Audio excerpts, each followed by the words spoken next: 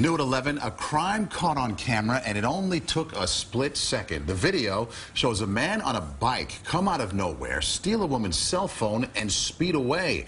And as CBS 2's Tracee Carrasco explains, this is not the only time it's happened.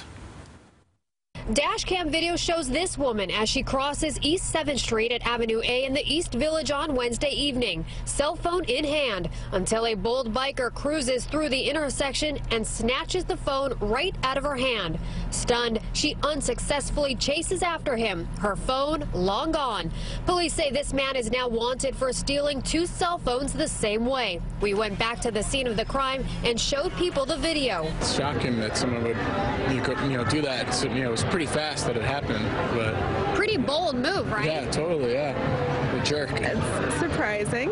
I don't know what I would do if that happens to me. Police sources tell CBS 2 it was a Galaxy Note 4 Android phone the 29-year-old woman was holding, stolen despite a reported decrease in smartphone thefts, thanks to kill switch technology that lets the owner remotely turn off a stolen or lost phone, making it useless to thieves. The NYPD reminds people to stay alert to lurking predators or unexpected dangers.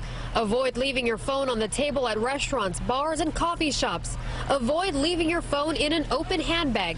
And perhaps the important lesson learned in this video, do not call attention to yourself by walking with your smartphone in hand when not in use. Especially when you cross the street, you shouldn't have your phone in your hand like that. Police sources tell us that woman reported her phone stolen here at the 9th Precinct, and the case is still an open and active investigation. Reporting from the East Village, Tracee Carrasco, CBS 2 News.